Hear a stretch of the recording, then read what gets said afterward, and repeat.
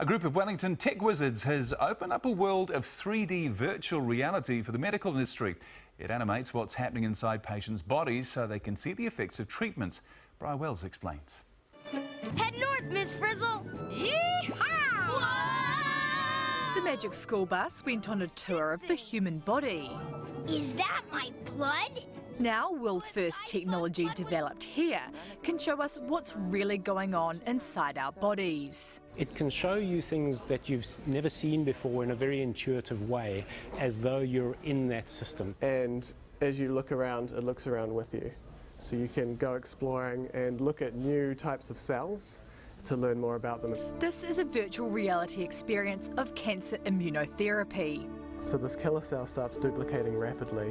showing how a therapeutic cancer vaccine the Wellington Institute is developing works, essentially harnessing the body's immune system to fight cancer.